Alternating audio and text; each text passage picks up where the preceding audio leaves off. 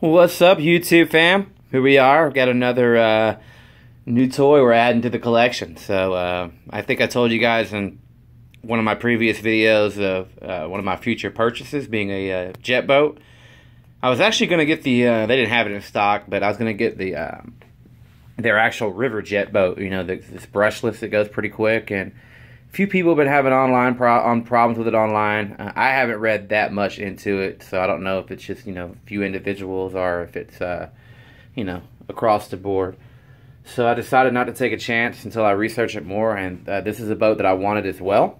And it was a little bit cheaper, so I decided to go ahead and get this one first and, you know, add the Proboat river jet boat down the road once I've done some more research to make sure it's going to be a good boat. But anyhow, this one, I mean, this is nothing special performance-wise. It's got two, you know, little small 380 brush motors. It is a jet boat, so there's no props in the back. Steering is not going to be as good with these types of craft as it would be one with a big rudder, but the trade-off is that you can go in very shallow water. Overall, I mean, the boat looks killer. The gun, unfortunately, broke off right there. You can see the little pin. That pin slides out, and there's another gun. In fact, it goes like that. But anyway, it was cheap.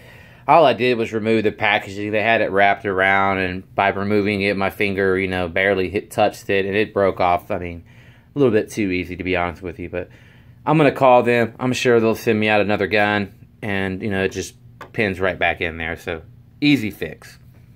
Got the flag, that's a sticker. You just basically wrap that around the pole there, so that's kind of cool. The turret up front, you can buy a servo so that you can operate it like so, which will be cool for the light. When we get back in there in the creek, you know, that's going to kind of be cool.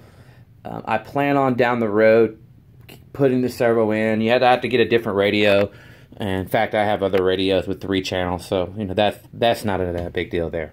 So, not going to do it right away, but in the future, for sure, going to have the turret working, you know, just for fun. So, there you have it. Oops. This is the Proboat Alpha Patrol Boat. It's got a lot of scale to it. I mean, it's actually got real rubber tires, so when you're docking, you don't scratch the boat. It's got actual working, you know, night lights, as well as the up here you got the spotlight. You have another spotlight here. That one works.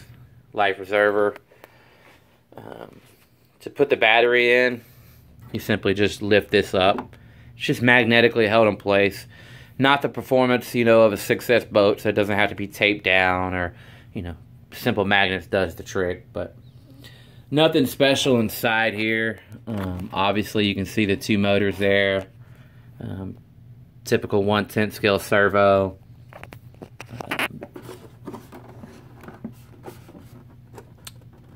I don't know what the specs are on the ESC, probably just your 60 amp, you know, basic ESC, but nothing special. Again, on the electronic side, it is ready to run. I'm just going to enjoy it, do a little bit of scale videoing. Plan on adding a military style, you know, helicopter, and also a military style. I want to put my Hummer camo body on something. So we'll do a little scale video where basically we'll have the creek, you know, back in the back, this boat in that creek. We'll have it banking up to the sandbar, maybe have a helicopter land, take off in the Hummer. Just a little silly fun action, and that's about it. We'll do a little bit of videoing on it, but just wanted something to kind of hang out in the back in the creek there, and you know, I like the scaleness of it. This comes off as well, so that's, you know, just if you were curious.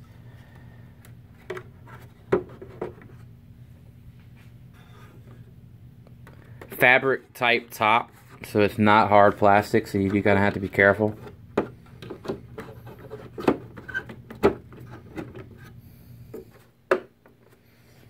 And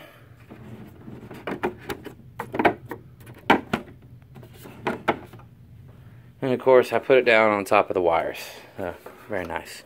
But I'll fix that later, no big deal. But that's it. Just a quick review. Just typical remote, nothing special there. Battery, I did get the one recommended for it. This is a 2-cell, 4,000 milliamp. This is a shorty pack, so what they basically did is they folded the cells over. So, you know, it looks like it has 4 cells, but that's really just 2, just folding it in half. I like that.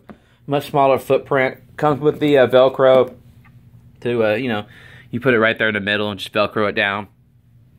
Pretty simple deal. So I'm going to go ahead and charge the battery now. And we'll get a little small running video of it in the creek here and in about an hour. So, thanks for watching, and you guys have an awesome rest of your day.